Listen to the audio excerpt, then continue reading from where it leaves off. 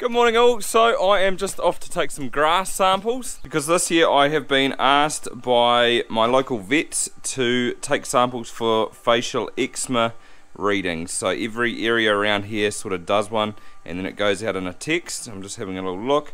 Need to choose 4 representative paddocks, 1 flat paddock, hilly, sheltered and north facing. Got a few in mind. They've left me with instructions, but pretty much what you do is just take 10 samples from each paddock, put it in these brown paper bags which they have supplied. So I need 4 because they go in different bags. Even left me with some scissors. Thanks Kylie. It says to cut the grass roughly about 1 centimetre above ground level, easy as. This one will do is my flat paddock.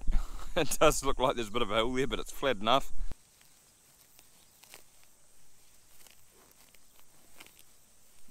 Something like that. That's my one. Now I've just got to get 9 more and walk from corner to corner.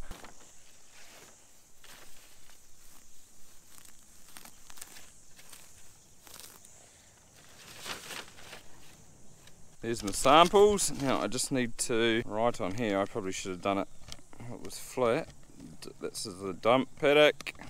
And there's my hilly paddock, which is also north facing, but I don't think I'll have too much of a problem because most of our paddocks really do face the north.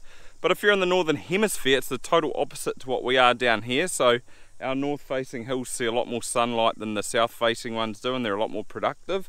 It's not so bad when you're in country like this, but when you get into the steeper stuff, a lot of the south facing country here is sort of planted in pine trees because there's quite a noticeable difference in production. There's my sheltered one and my last one down the bottom here. So I've picked one that's right up the top, this one which is right down the bottom, one that's sort of over there, and then the other one was down here. So they're all at sort of different heights on our farm. Not that it really matters I guess, but I was told that these lower lying paddocks down here probably don't have the same spore count as the ones up the top there, but it'll be interesting to see if I get the results. That's your typical ryegrass plant, and the spore count is higher, or the spores for facial eczema is more down towards the base of the plant. So it's not really at the top, it lives down the bottom here, and you get a lot worse in the summer because it dries out and the pasture levels sort of drop or decrease, so the cows are chewing down a lot more, so their noses or I guess they're taking more intake from sort of the base of the plant, and that's where they can pick it up.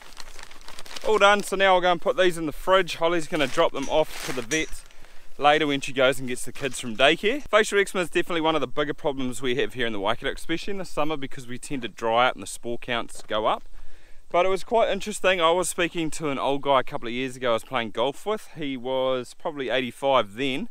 And he said when he was share milking down, when he was younger in Taranaki, like in his 20s, he was milking 200 cows, and one summer he had it real bad and he lost about 100 of them. So it is pretty deadly, but that was before that they knew zinc was the solution to solving it, or preventing it I should maybe say. But we take measures against it, so we've already started putting zinc in the drench, and I also put it in the mixer wagon for the cows. Did that probably about a couple of weeks ago.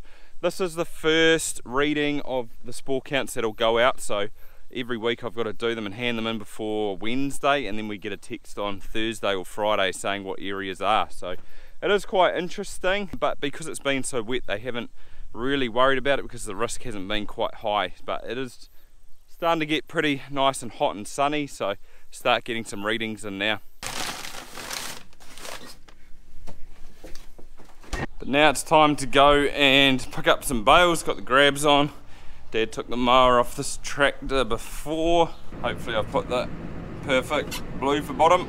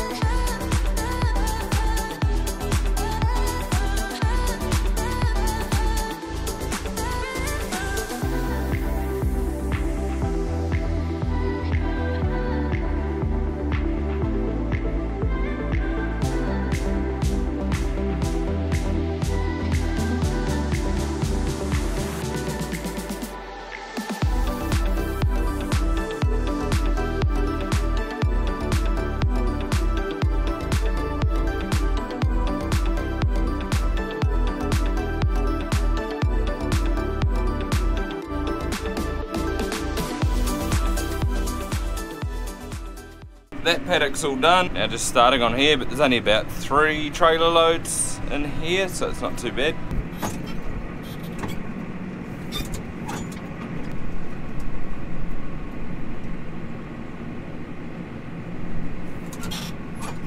Paul's come down to give us a hand. He's driving that tractor. Dad's over there in that one, and it is so handy having 2 trailers. It just speeds things up heaps.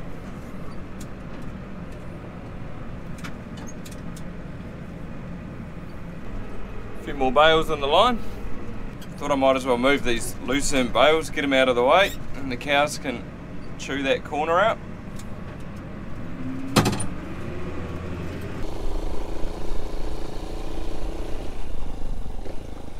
Come on!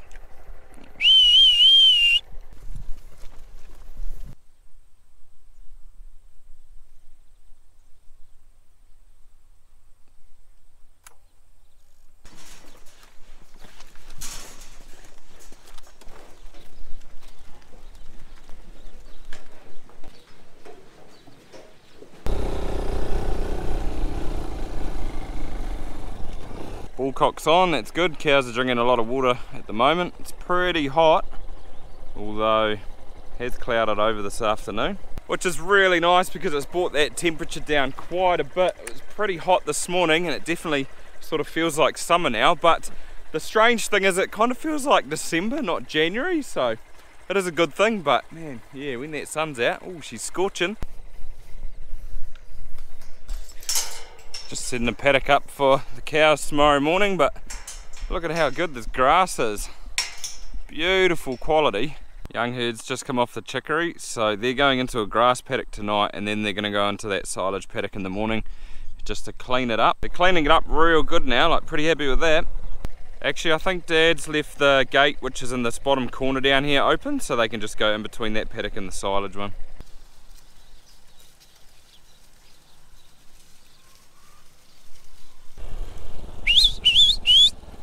Go on, Ned.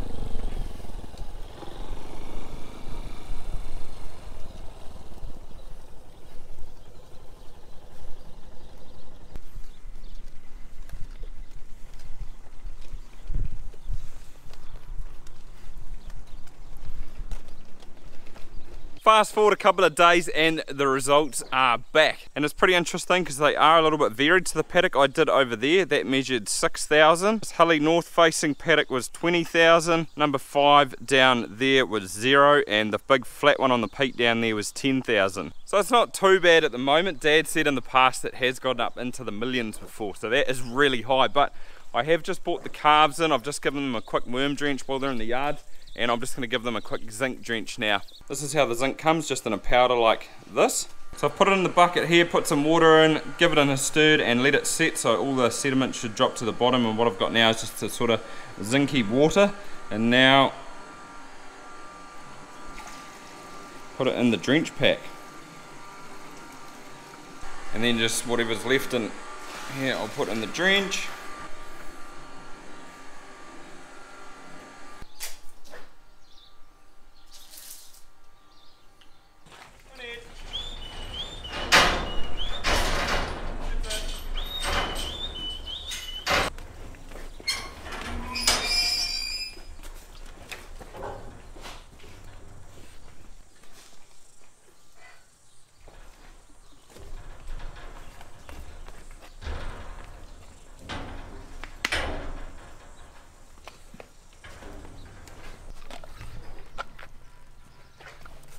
It's easier if you don't turn around.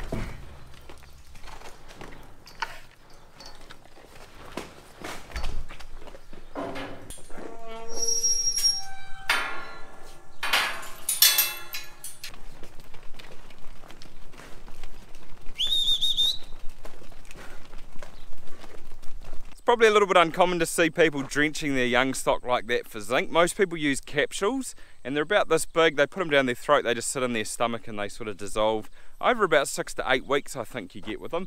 And the ones down at young stock, they will get that. Merv will put them in when the spore counts get up a little bit more, and you might have to do them twice in a summer. Most times we can sort of get away with it only once, but sometimes you might have to do them twice. I just drench the calves that are here on farm like that, so I drench them once a week, and it sort of gets them used to it because they are going to be getting drenched every day once they start milking, and also it sort of gets them a little bit friendly because I'm handling them around the head quite a bit.